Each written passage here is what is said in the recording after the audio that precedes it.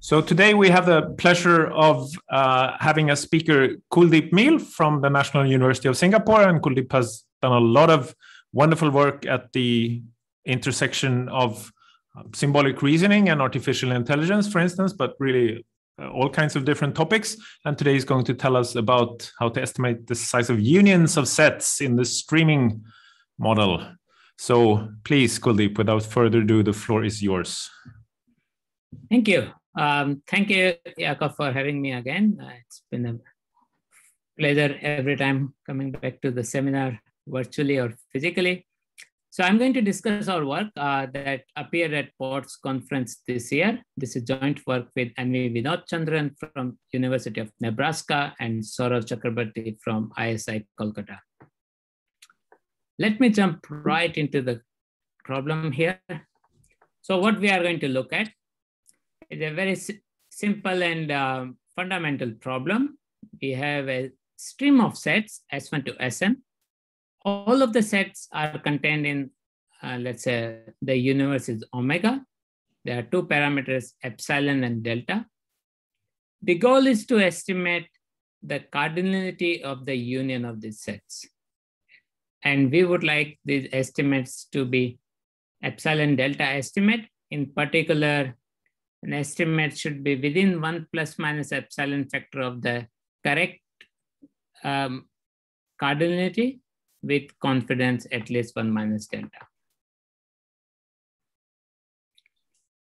A special case of this problem is of distinct elements where each of the sets are singleton. This has attracted a lot of work over past 2 decades. Just before the talk, I happened to look at the number of citations, which are over 500, to the seminal paper by Bar Yosef et al. In 2001. So, natural question at this point is that, well, how do these sets come in? We are going to look at the representation where each of the sets are represented in O of log omega bits. And in particular, when the set arrives, we look at the family of the sets that allow us to compute the size of the SI. It allows us to sample uniformly at random from SI. And for an element X, it allows us to check if X belongs to SI.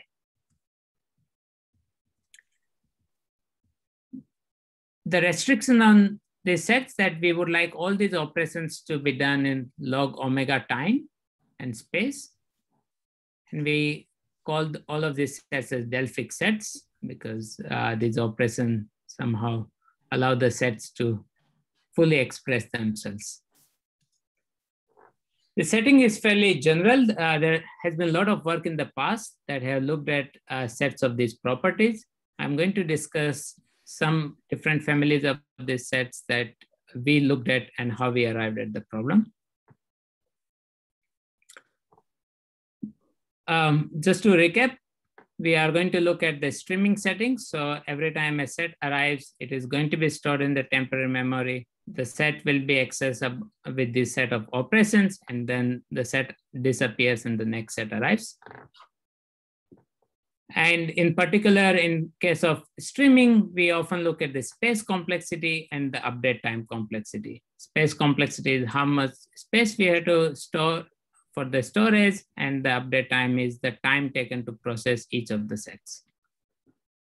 So now let me go back to the notion of Delphic sets. And one question can be, well, where are these Delphic sets? So I'm going to discuss 3 applications, 3 key areas where these Delphic sets arrive very naturally. The first is in the context of DNF formulas. The second problem will be called Klee's measure problem, and the third comes from software engineering.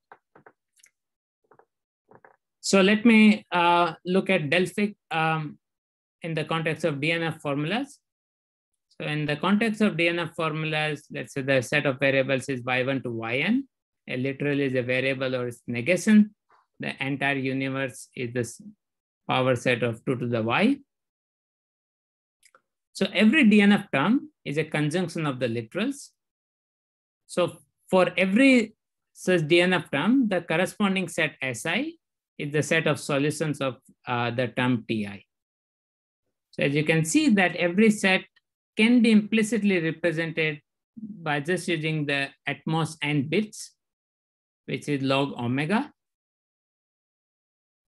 Question to ask is that, well, does it satisfy the properties? In particular, can we know the size of each of the SIs? Turns out yes. To know size of each of SI, all we have to know is how many terms, how many literals are in a term. So within time linear, we can figure out the size of SI. We can sample uniformly at random. And we can also check given X belonging to omega if X is in SI. Again, all the three operations can be done in O of log omega time and space. Kuldeep, is the assumption that every term is over all the variables? No. So, I mean, if I have y1 to yn, what does this, your example Ti, what set is that? That's a singleton set, right? It is representing exactly one solution. Okay, so namely what? If it is y1 and y2 and y3 and yn, then the okay, by solution I mean all the assignments to these variables that satisfy the term. So there's exactly one term that satisfies a DNF term of size n, right? Which is that y1 should be 1, y2 should be 1, y3 should be 1, and so on. Yeah, that's why I'm asking whether each term will be over all the variables, but you said no. Not necessary. Okay. Each term can be over just I mean, the problem does the setting where each term is over all the variables is the singleton setting, which has been studied quite a bit, but we are going to look at the general case where each term is over a subset of the literals. Okay. So in this case, n could have been, let's say, 10, and this is one of the Ti, which is only over 3 variables. Is that clear? I guess I'm still trying to see what the correspond, like if, okay, set n to 10, what is your set Si corresponding to this concrete term? This corresponds, let me just quickly write it.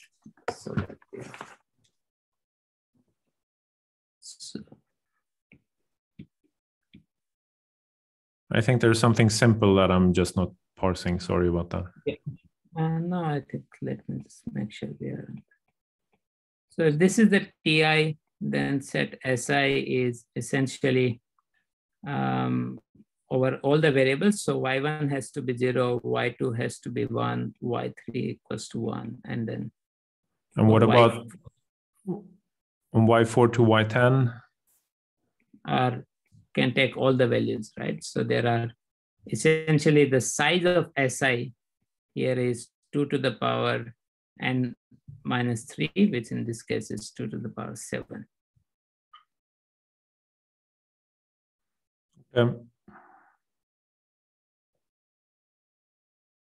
So the set is like all 3 variables. Yeah. That are not pinned down by the term. But yeah. but then like if I had a Ti that had y1, y2, and y3 all unnegated would represent the same set Si. No, the set is all the free variables, but I guess maybe let me see if I can. Every set Si represents the set of solutions of Ti over omega. So in this case.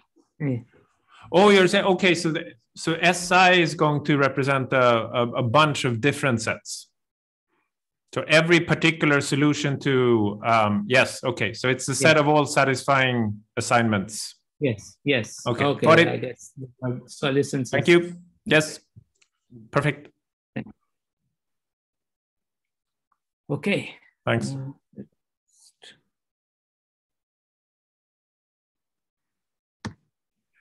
Okay, so let me discuss another problem, which can again be represented as Delphic sets. In this case, often the classical problem is called Klee's measure problem, where you are interested in estimating the union of volume of axis parallel rectangles in a d-dimension space. We'll be focusing on the discrete version. So we are going to be interested in counting the number of integer points covered by axis parallel rectangles. In this case, omega, the universe, let's say each of the dimensions are bounded by delta and they are d dimensions. So the omega is delta to the power d. And each of the SI now are these rectangles. So if I had to represent a d-dimension rectangle, which are axis parallel rectangles, so all I can do is for each of the axis, I can represent two endpoints, AI and BI. So by this, I'll be able to represent each of the sets SI which correspond to these rectangles. So in one dimension, just to make sure we are same page, one dimension, these are just the intervals. So you are just really looking at AI, BI. In two dimension, you of course get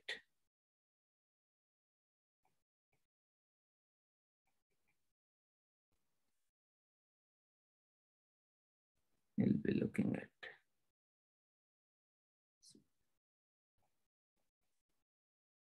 two. Okay.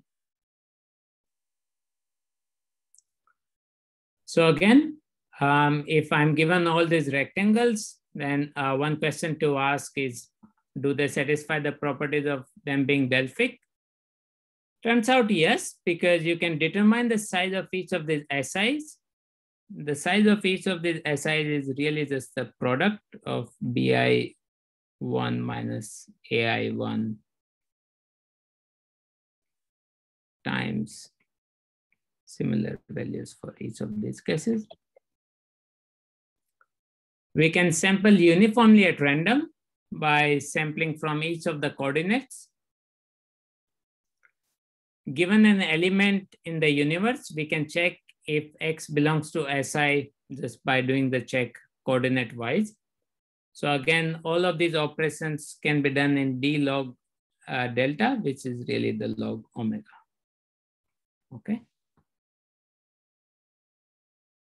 This problem has attracted quite a bit of attraction in the streaming community. And most recent work was due to Tirthpura Woodruff, who was looking at the problem of estimating the number of integer points in the discrete. And the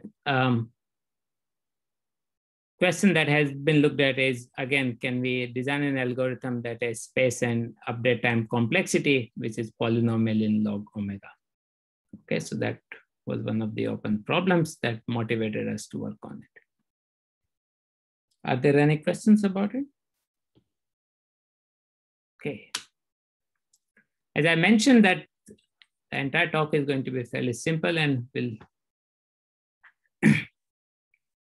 So these are the two problems that I talked about. In our work, we also discuss another problem that arises mainly in the context of software verification, which is to estimate the coverage of test sets. I'll be happy to discuss that later. So given all of this, let me try to discuss the prior work that has happened. It would not be possible for me to discuss all the prior work in the streaming literature. So I just want to give some high-level ideas. There has been a lot of work in the case where each of the SI is singleton. And there's a long line of work that goes all the way back to 1985 by the seminal paper of Floze and Martin. And then the problem got a lot of attention after the paper by Alon Mathiasen-Skedi in 1996 and so on. All of these techniques that have been developed rely strongly on limited independence hash functions, and it is not known if these techniques can be lifted to handle Delphic sets generally. In particular, previous attempts have yielded time complexity which is of omega. If I can summarize, the key bottleneck that seems to be is to lift these techniques in the context, to lift the hashing-based techniques is you have to often do an emptiness check here, which is that does there exist an x such that h of x equals to 0 and x belongs to Si? And for general Si, in fact, the Si belonging to Delphic sets, it is not known how one can do such a check in complexity less than of omega.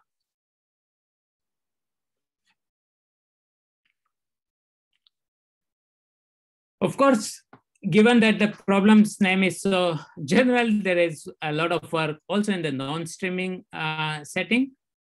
And it goes way back to Kuldeep, who looked at these sets with exactly the same three properties.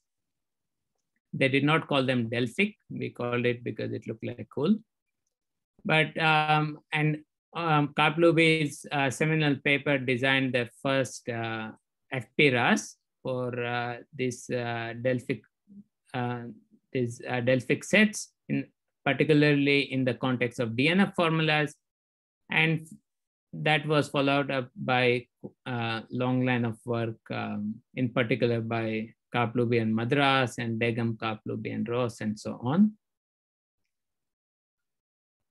For all that line of work that tries to rely on the Monte Carlo techniques, the space complexity is often linear in the size of the stream, although all of these techniques are often in the context of assuming access to all the sets at one time. So for them, having a space complexity linear in M was fairly acceptable.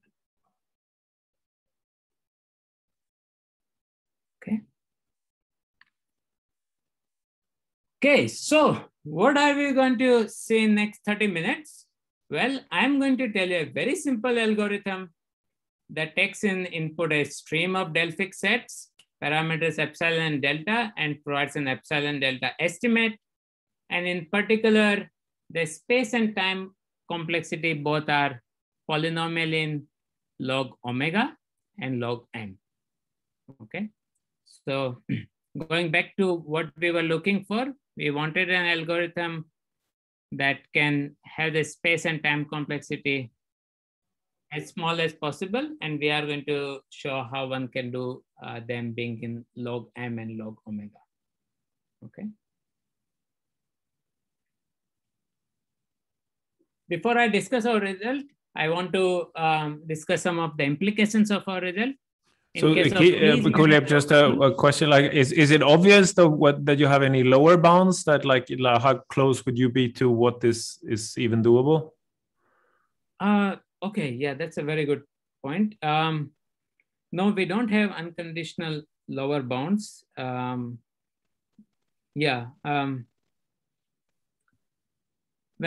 each of the sets Si are singleton, then in that case, it's known that you can do with log omega plus 1 by epsilon square.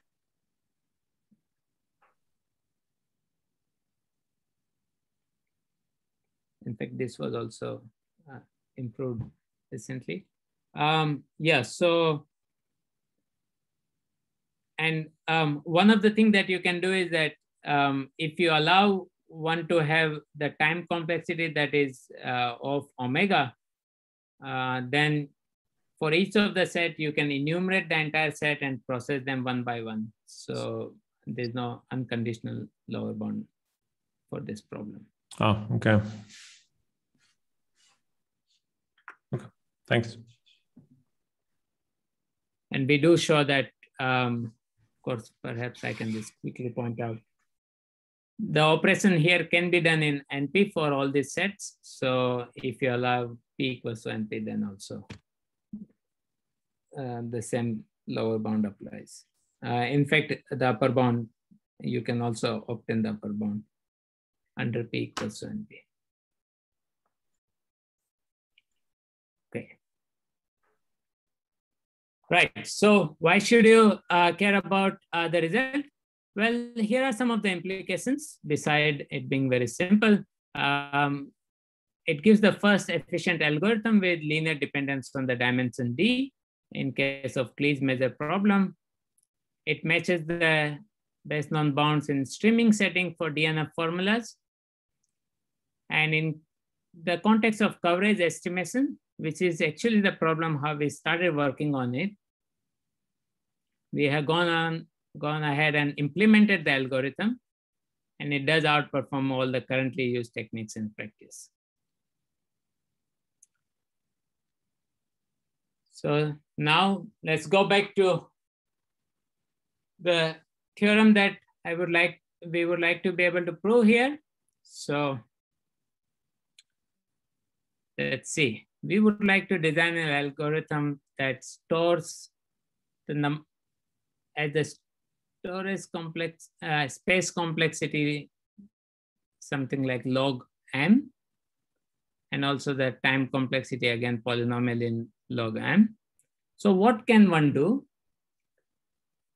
Well, we are certainly going to rely on some of the simple concentration bounds. In particular, we are going to rely on Chernoff bounds and another ingredient that we are going to use, the coupon collectors. So let me just quickly go over them just to get ourselves them out of our way. So the Chernoff bound, I hope all of everybody would agree with me that given a set X, if we want to sample every element of X with probability P, and if G is the number of elements chosen, then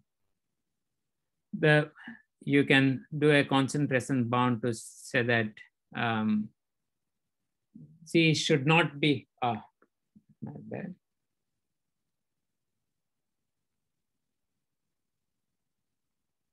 It should not be too far from P times X.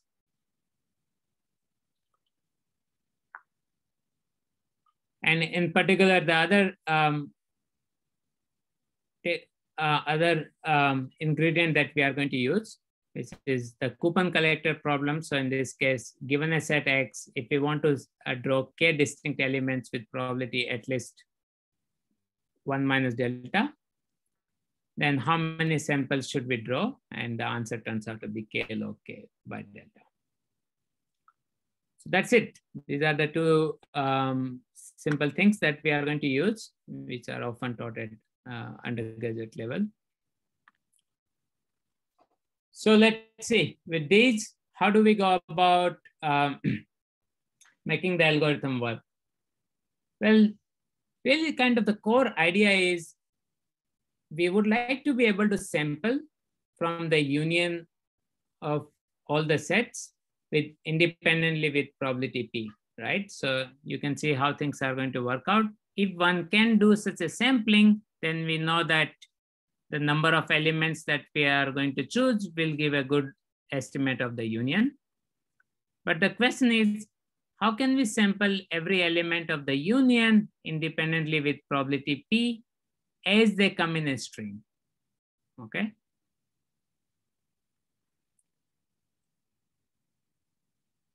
So how do we go about achieving sampling every element in the union with probability P? Let's say for now, let's say we know the probability in advance. So how would we go about doing so?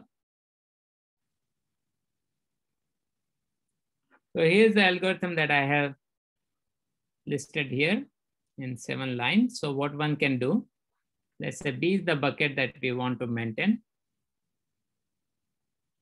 So every time the set Si comes in, we do two things. One, we go over all the elements in the bucket that we have, and we check if any element in the bucket that also lies in Si, then we remove that element from the bucket. And now we pick each of every element of Si with probability P, and we add them to the bucket. Okay. Kuldeep, Yeah. sorry, how this pick each element of SI with probability P, how do you do this in the setting that you're in? Like you can pick one element at random? Yeah. So I guess I was going to cover that at in another 10 minutes. So for now, Okay, perhaps, I mean, it's only a 2-line answer. So Okay. I'm just going to bring there. Okay. So right now, let us assume that we are able to do this operation. Okay. So why does this work? Well, the reason this works is kind of fairly straightforward. Is we can represent the union until SI as a disjoint union of SI and the union until I minus 1 minus SI. So whenever we remove S belong to SI from the bucket, it ensures that, suppose at some point you have picked all the items until I minus 1 with probability P. So by removing, we ensure that all the items from this set are picked with probability P. And by adding every element of SI with probability P, we ensure that all the items in the union are picked with probability P. Okay.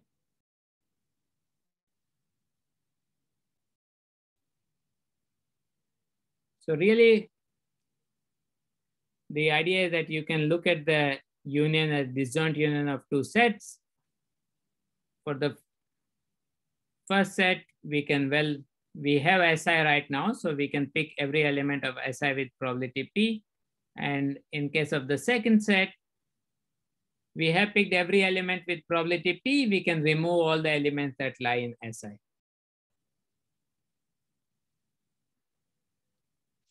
Okay, so if you agree with me on this, then the algorithm is going to be fairly, almost follow from here. So suppose for now, let us assume that we know some good lower bound on the union. Then what we can do is that we can pick, now we have to decide what probability to have. So it turns out that having a probability that is 1 over L, and also these additional factors of log 1 by delta and 1 over epsilon square. So that's going to be our P. And in that case, we can, for each of the set that comes in, we can repeat the process here from line 2 to 8. And at the end, as we saw that, we can just apply simply the Chernoff bound, because B over P represents a good estimate. And in the Chernoff bound analysis, if I can just go, as long as P is something which is 1 over X, the cardinality of the set X, then it suffices. So as long as we have a good lower bound here, this would work out. So if we know a very good lower bound, a very tight lower bound, then the algorithm that I just discussed here would suffice. Of course, we don't have a good tight lower bound. So what are we going to do? Well, we will have to change P as we go along.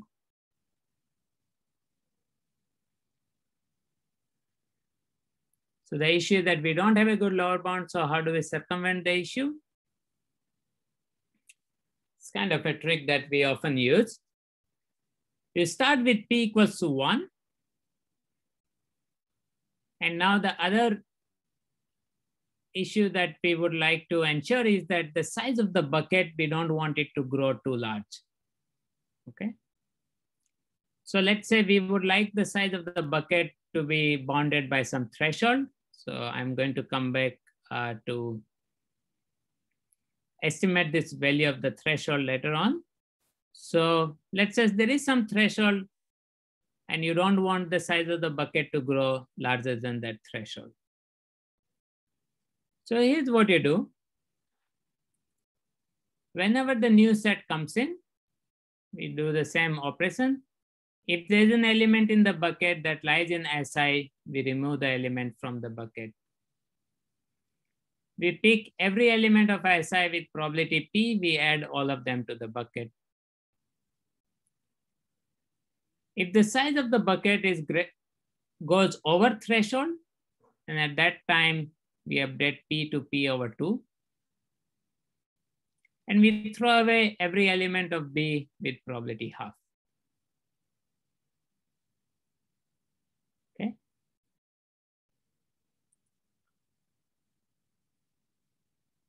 And now, at the end, we are going to have, we have the bucket here and divide by the probability P.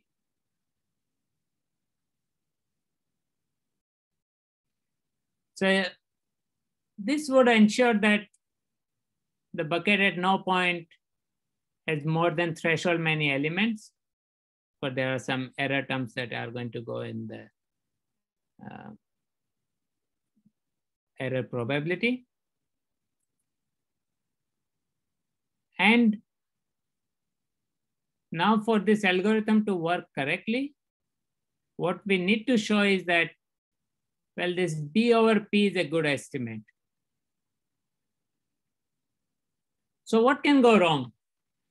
Since we are continuously decreasing the probability, every time the size of the bucket crosses our threshold, we decrease the probability. So what can go wrong is that the probability value P can become very small.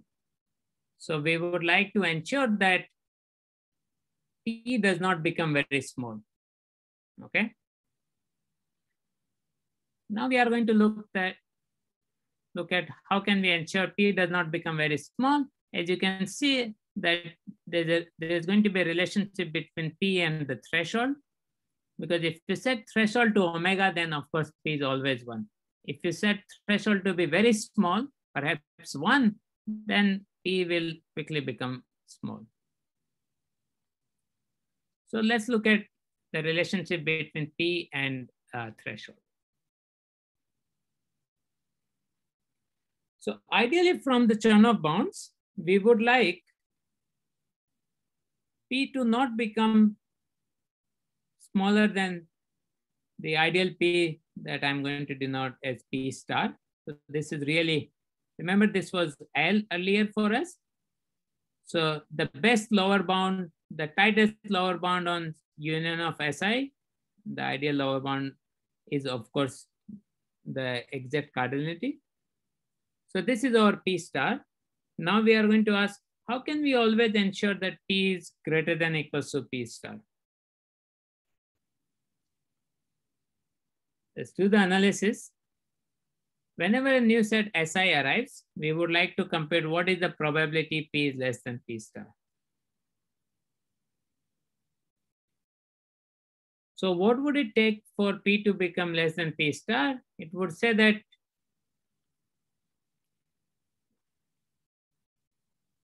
if I pick all the elements in the bucket that I have right now, suppose I have picked all the elements until at this point with probability P star, then I would like to compute B of P star, which I'm denoting as the size of the bucket, where every element is picked with P star, is greater than or equals to threshold. As I promised that this is just going to be the Chernoff bound here. So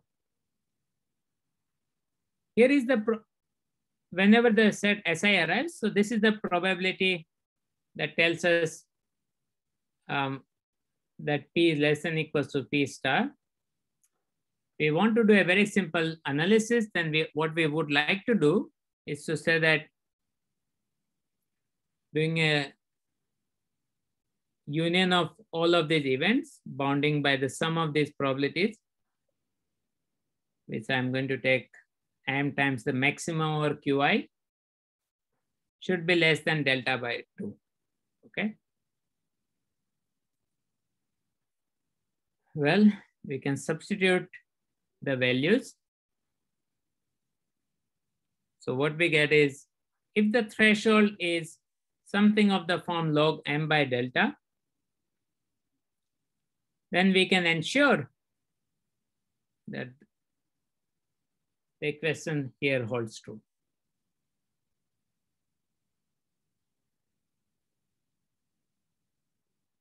Okay. Well, that tells us that this is the expression here is exactly the threshold we were looking for.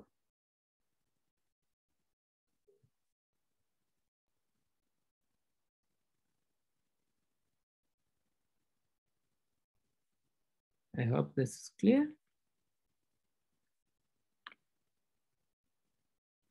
So going back, let's see. What's the final algorithm? We start with an empty bucket. We initialize P to 1. The threshold expression is what we just derived. And now the idea is that whenever every new set comes in, we look at all the elements in that. We look at the elements in the bucket. We see that if any of them also lie in the set Si, we remove them from the bucket. Then we pick each element of Si with probability P. We add them to the bucket.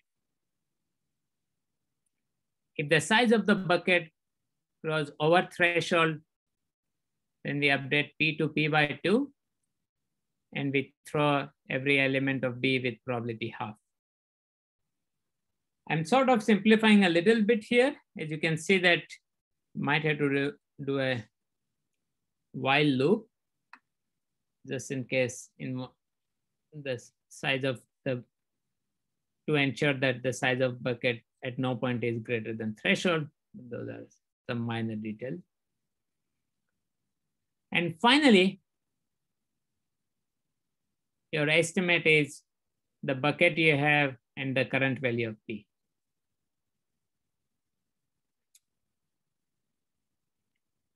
Let me come to the final missing piece of the algorithm, which is, well, how do we pick each element of Si with probability P? Okay, so what are we going to do?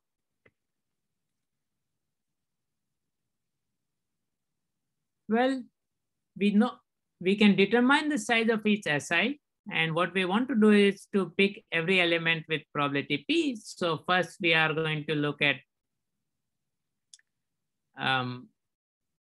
it's a binomial distribution. So we determine how many elements we are going to pick. And then to pick Ni elements, what we have to do is that we have to draw Ni distinct elements from Si. And for that, we rely on the coupon collector problem, which is really we have to get Ni log Ni samples.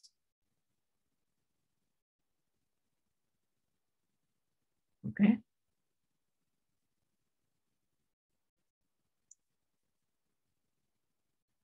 That's it.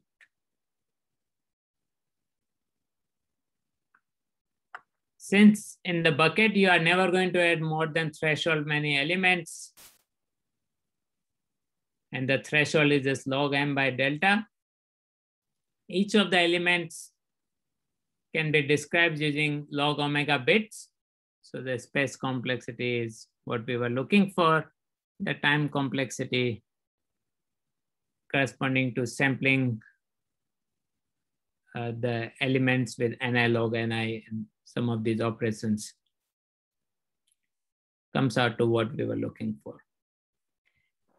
Kuldeep, are you also simplifying in the sense that it could be that S1 already has many elements and you were adding every element to probability 1. So before you start removing things, you might already have a big set. Yes. So I think this is, yeah, so I guess you are right. So one of the important implementation detail here is that you can update the value of P to be the, so instead of adding with probability 1, so in order to, you can combine the operation from line 8 to 11 by directly updating P to be log SI. Okay.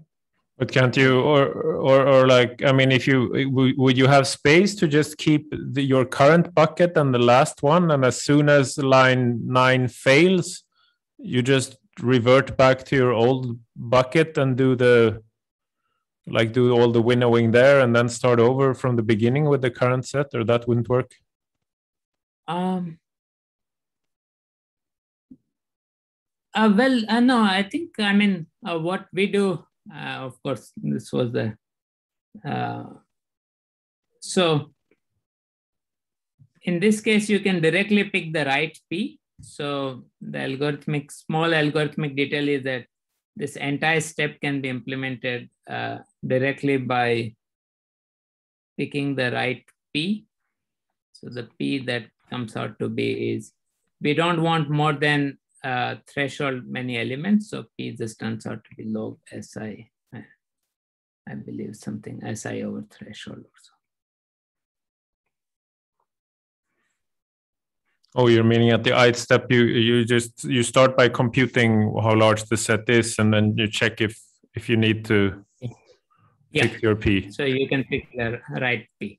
So you can combine the line 8 to 11 by picking the right P with which you can start. Okay. Yeah.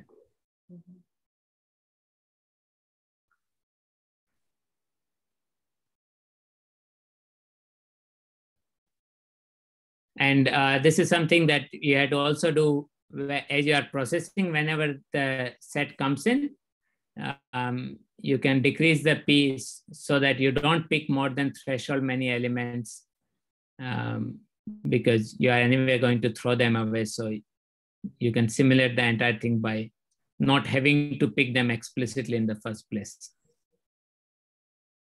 Right.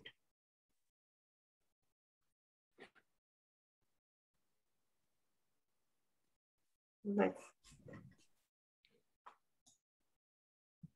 Yeah, and that's also ensure that the value of P is such that the value of Ni here is going to be less than threshold.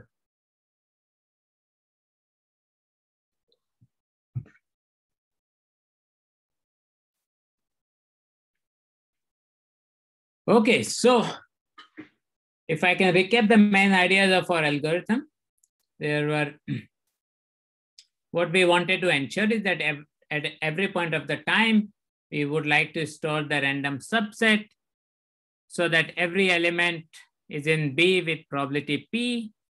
P is small enough that the number of elements selected is not too large, and with high probability P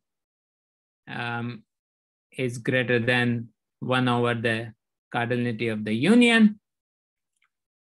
And then B over P can help us to estimate the union. How did we satisfy the above 3 criteria?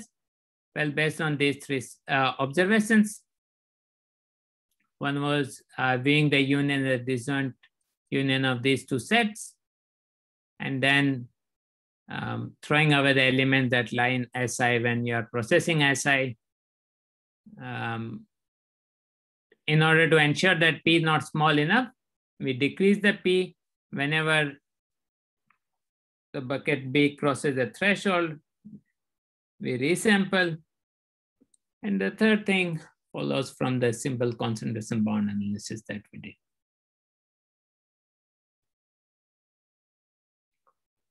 Of course, this gives a very simple algorithm even for very well-studied problem of distinct elements. In that case, a lot of things about coupon collector and all you don't have to worry about. Which is what brings me to the future work. One of the things we are looking at is to come up with a very efficient practical implementation in a library that can be reused. in the context of distinct elements where each of the sets are singletons. The algorithm also gives a new FP-RAS in the context of DNF counting, which would be very interesting because there are some applications where the DNF formulas become very large. That streaming model seems to be a better way to, would be a natural fit. And finally, the complexity, as you can see, depends on the size of the stream. Ideally, in the streaming model, one would like to see if the update time and space can be independent of the stream size. So these are three directions that would be worthwhile looking at. Is it at all a concept, like if you want in both insertions and deletions? I was somehow trying to understand how, is it crucial here that we only add stuff and never subtract? Yeah, that is a one weakness of the algorithm here, that there are no straightforward extension that can handle deletion. In some sense, the reason is that P is being decreased monotonically. So if you do deletion, then it's not clear how one would handle it. Yeah. Ah, okay. You're saying like if some intermediate result is gigantic, then I push down your P, and then, you know, once you're low enough, then I start erasing stuff, and then you lose. Yeah. Okay, makes sense. This is, of course, an advantage of a lot of these hashing-based techniques, which maintain a linear sketch, and they can do addition and deletion. But yeah, for those sketching-based techniques, it's not clear how you can handle these arbitrary sets. Yeah. Okay, so I guess I did manage to hold up to my promise. That finishes the talk. I'll be happy to take more questions, discuss. I think I tried to gloss over only very few technical details, so I can certainly discuss them at length. But other than that, that's it. That's the end of the talk. Thanks everyone for being a wonderful audience this afternoon. I'll be still around. Thank you so much, Kuldeep. This is a very nice talk. Let's take a few quick questions, and then maybe a chance to grab coffee, and then we'll at least reconvene in 10 minutes and see if you want to talk about anything. But certainly we could take a couple of questions now. Yeah.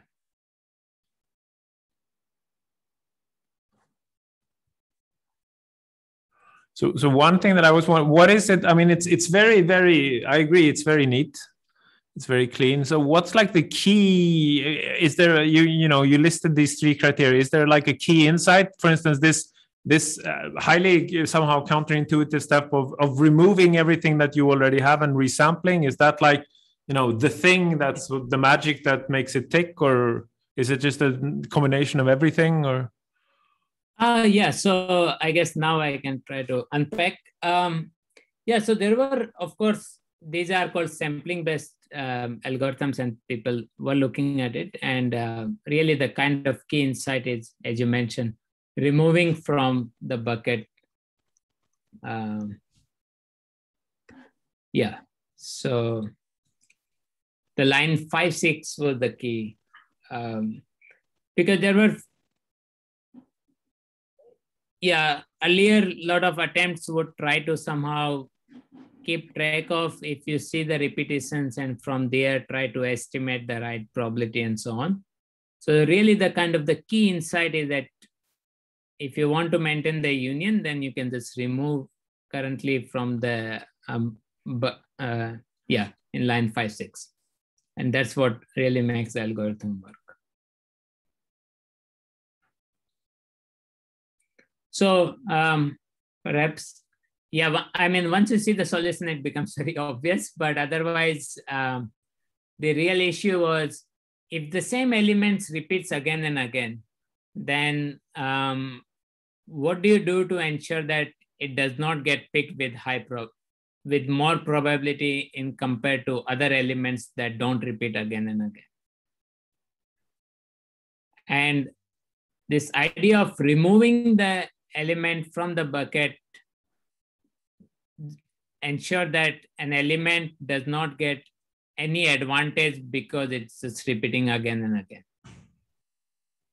So at the end, the probability of S being in the bucket only depends the last time it occurred in the stream.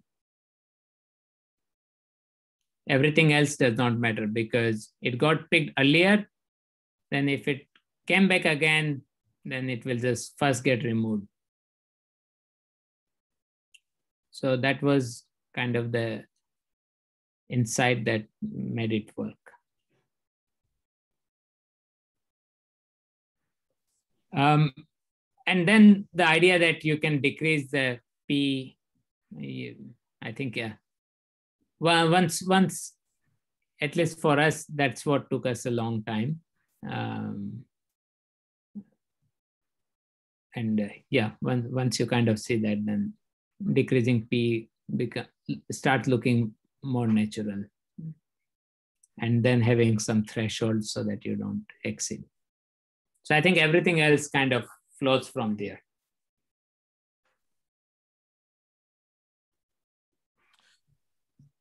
Any other questions before we grab some coffee?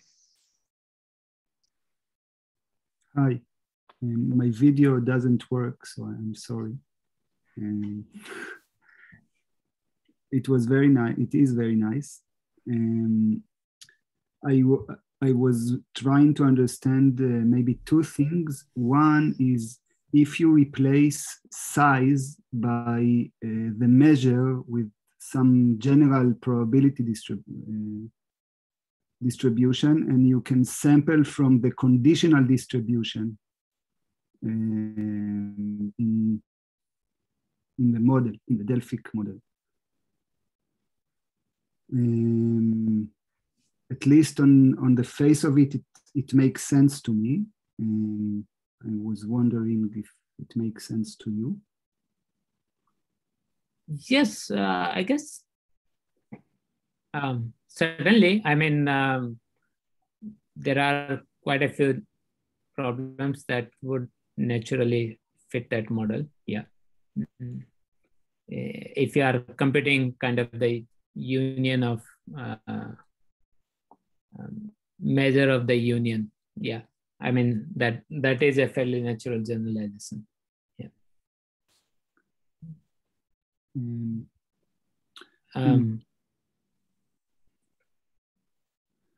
Yeah. So like there is a lot of work in case of the estimating union of convex sets and so on, where these Monte Carlo techniques have been applied by discretizing those sets. If you are interested in getting an epsilon delta approximation, then you often try to do some discretization.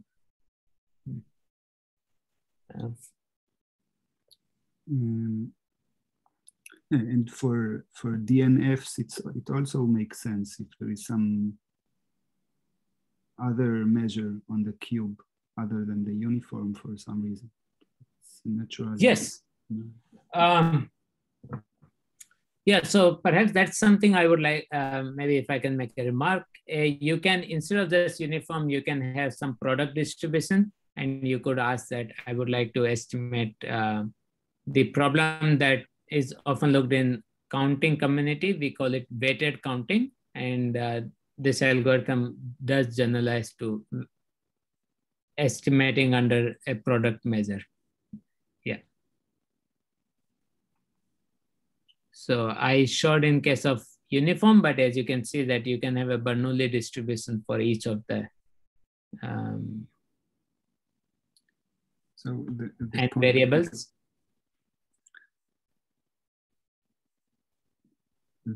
but so there is a, okay, there is the connection to the coupon collector through this construct, the Bernoulli construction. For product measure, you have a special property that allows coupon collector to work. Yeah. Mm. And a second question that is slightly more technical is why divide by half in line 10? What is special about the number 2? Actually, nothing. I mean, any kind of constant would suffice. There is nothing very special about dividing by half. So whatever constant comes, yeah, if one would like, I guess, whatever these two and these two match. So yeah, one can do some epsilon or yeah, with maybe plus beta.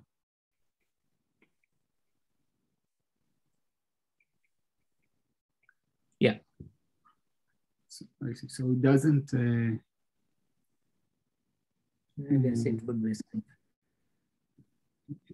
So it will not lead to a significant improvement, but maybe a slight improvement. Yeah, I don't think it would make much of a difference here.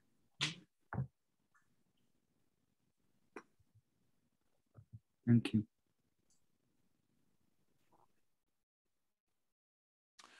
Okay, so thanks again, Kuldeep. I say that again, it seems that we talked about most of what we need to talk about. You didn't leave too much swept under the rug until the second half, but nevertheless, let us say that we take a break now, and maybe we'll still reconvene, those of us who wish, in a few minutes with a cup of coffee, and see if there are any remaining outstanding issues or new exciting directions or whatever.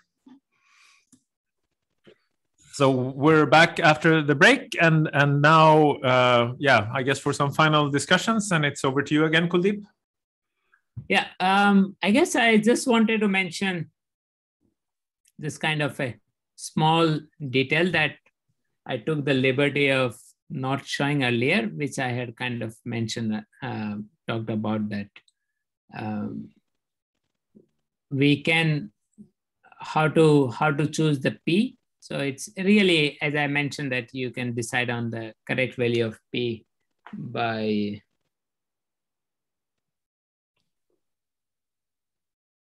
looking at,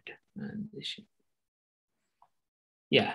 So this is how you can select the right value of P so that the value of Ni never goes beyond threshold. And just to make sure that you don't have to ever pick more than threshold many elements from the set. So that was something I took a little bit of liberty earlier to go over it, but I had mentioned that you can choose the right value of P. As I mentioned that you can combine the two steps, right? So that you never have to have pick more than threshold many elements. Okay. Yeah. But other than that, I mean, I like it. I agree that it's a very elegant solution, but I guess like keeping the last copy and then just aborting when the new copy, when you're about to go over the threshold in the new copy, you just abort and then you like do the resampling. I mean, that should also work, no? It's just less elegant. Yeah, I think that should also, maybe it should be fine. Okay.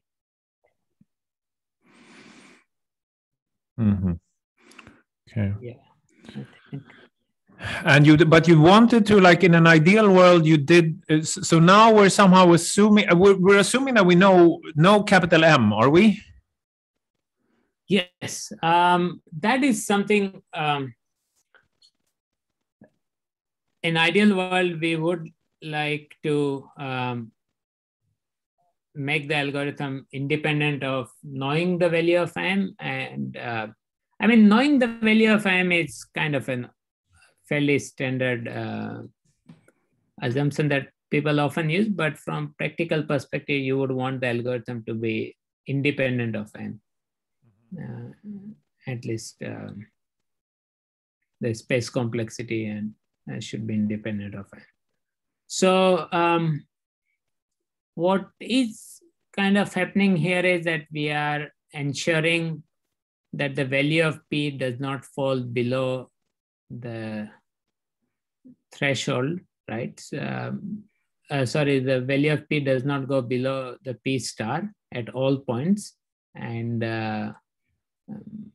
this, since p is decreasing monotonically, this is what we would have to ensure. But it does look like one should be able to get around that challenge.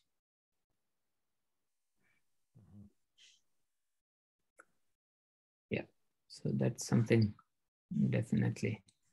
And how much would you care about erasures? I mean, it's because it's. I'm still trying to understand if is it like quote unquote only the problem of picking the right p, or like that's, I mean, that's a truly big deal and that's no only at all. In some sense, for the streaming based, all the kind of Monte Carlo algorithms, p is, I mean, if you had the right p, then you are not going to pick more than the threshold many elements, right? So it's really a matter of having the right p. Yeah. So I think that's is at least for the sampling based techniques. Yeah, that's the kind of the only thing that seems to matter. I got curious also, you mentioned that you coded this up and tried it out against other methods used in practice. Yeah. So maybe you already mentioned it, but like where would practitioners actually run this kind of thing? Like for yeah, so what would they do?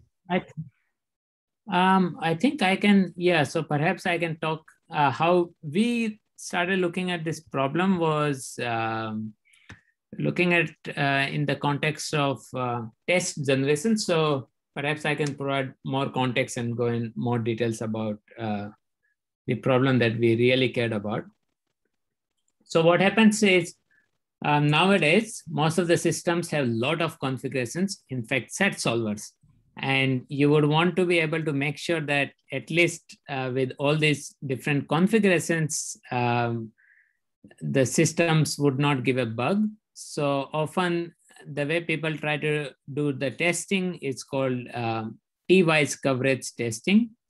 So what the simplest way of testing a highly configurable system would be that you would say that, let's say you have k features that you can turn on or off. Let's say all the features are just binary.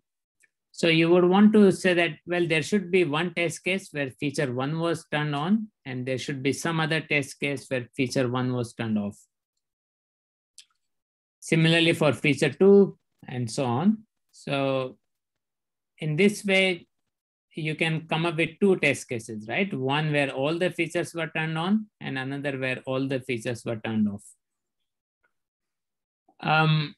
Then you can say, well, that would not be completely sufficient. I would like to have the system be tested for maybe the pairwise combinations, right? Feature one and feature 2.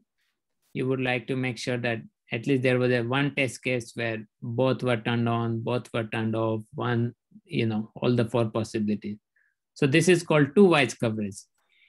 And then in general, you often want to get, a t-wise coverage, and depending on the value of t, you can care about.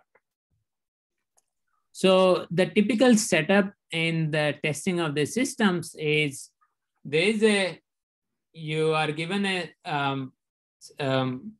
set of features. You have some constraints over those because they represent the configuration that are unsafe to try out, which already are known, and you don't want to try out those configurations.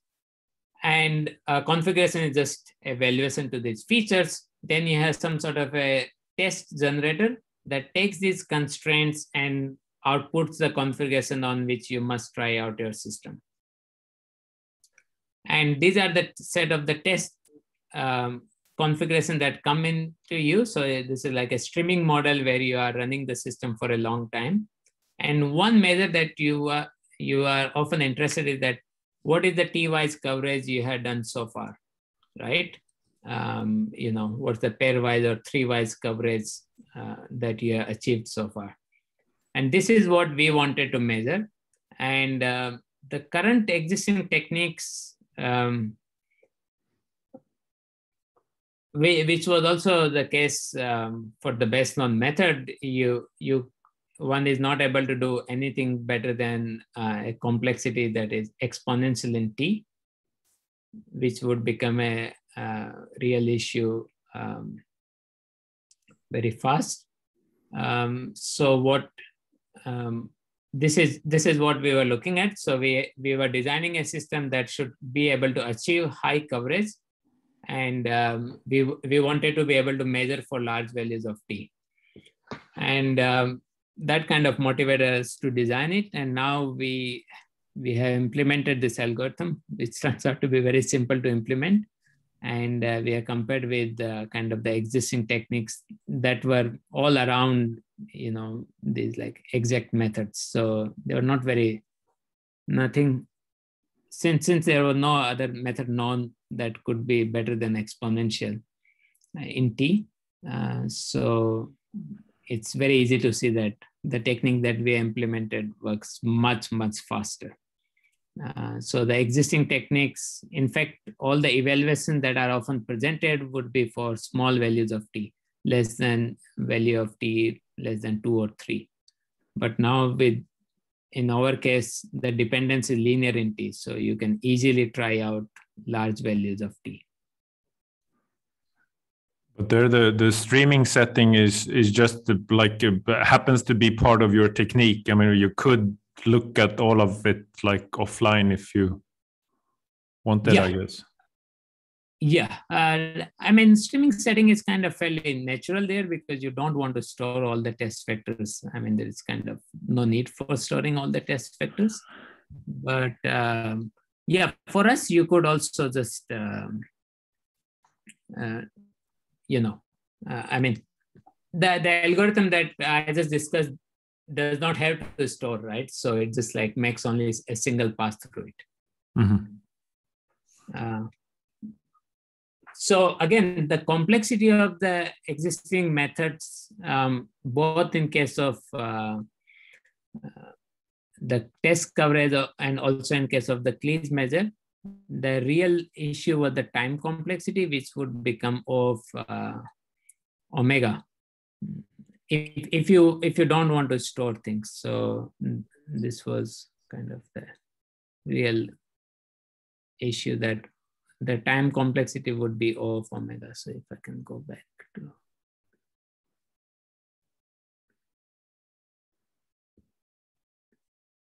Yeah.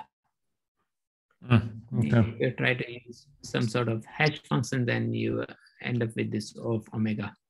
Okay. So Massimo, I see, is also asking in the chat, did this work originate from a concrete applied setting? Does it actually work for DNF model counting in practice with a smaller starting P, I guess? Yes. So to answer the first question, yes, it completely originated from we had a paper last year in the software engineering conference. This is as applied as work I have done so far. Yeah, we found that we could not evaluate how good our method is. So that's how the work originated. For DNF, we haven't implemented the algorithm in case of DNF, but I really feel that this is probably going to be much faster than the existing DNF techniques.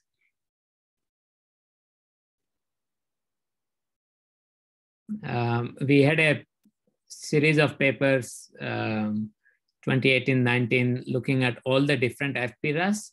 And one of the things you start seeing the difficulty with the FPRAs. So I think, the classical work from Karlovy Madras, where really you you had to store the entire DNF formula and the complexity. I mean, any kind of list storage or so, it starts depending on the size of n. And you can see that this one is just going to make a single pass through the entire formula. So it's never going to store the formula. So yeah, that's something I'm hoping we'll implement soon and be able to show that this works much faster than the existing FPRAS techniques.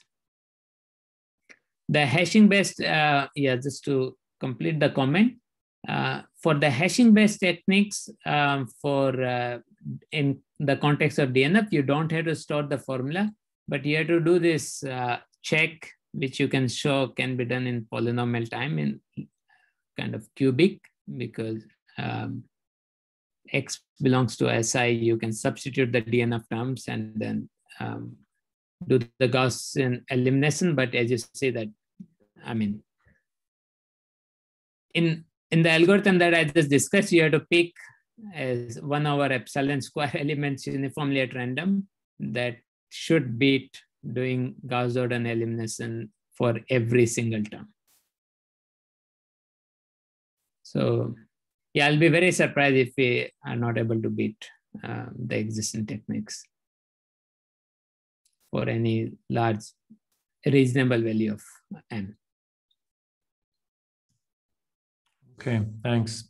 Any final questions or final comments? I have a question, Kuldeep, which I might have missed, but so you said that it's fairly standard that m, the number of samples, is known, right?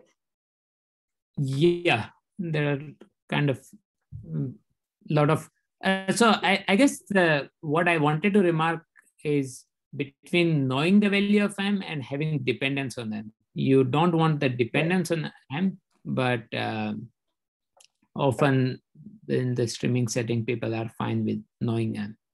But suppose you don't want to have this assumption. Is there an easy way of generalizing this where you can actually adapt the threshold if elements keep coming in the stream?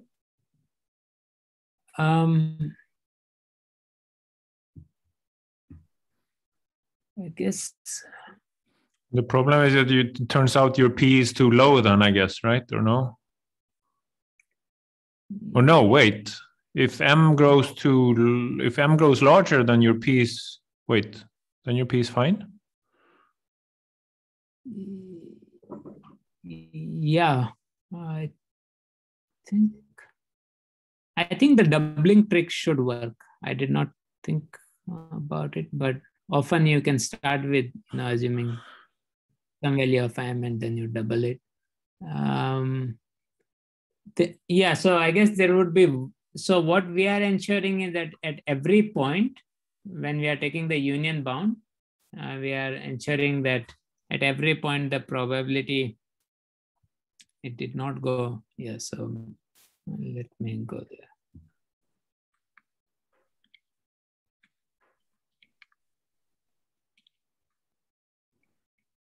So I guess what we are trying to ensure. So we are ensuring that at every point, the probability it does not go below P star is 1 over m. You can do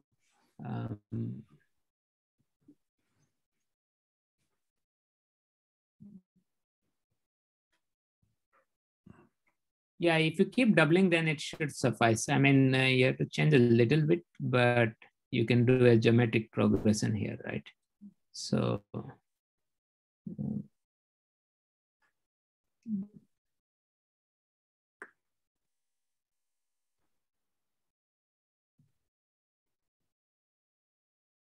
you have to keep growing the size of the bucket as you go along to.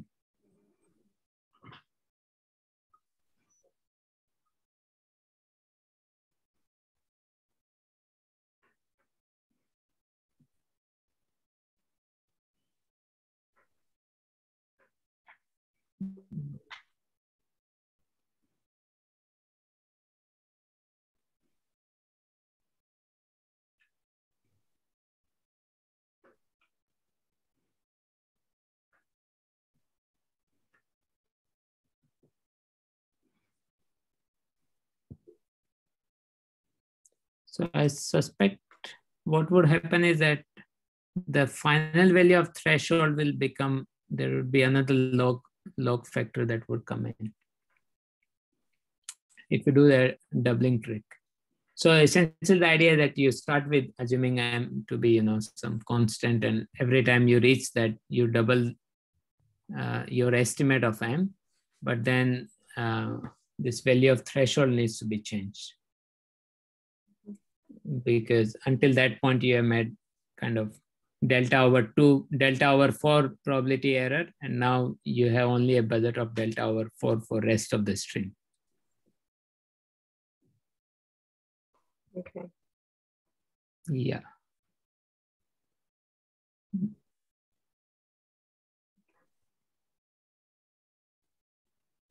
Yeah, if a straightforward, that's what I can think of, straightforward adaptation of the algorithm, where your budget keeps on decreasing, right? So initially you have a budget of delta over 4. Once you reach your estimate, the initial estimate, then you want to give the rest of the budget to be like delta over 8 and then delta over 16. And yeah. So you'll get an extra log M factor, or is that it? Yeah, that's what it looks to me, that there should be one extra log M factor.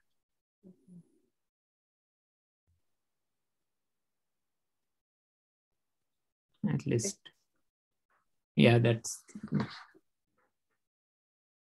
things. Yeah, I think so. It should be just a extra log M factor. All right, thanks.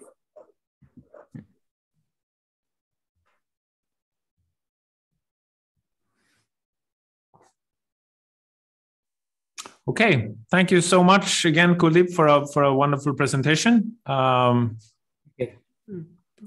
I really enjoyed it, and as promised, this was again certainly a very, very neat algorithm, very slick proof. So thank you so much.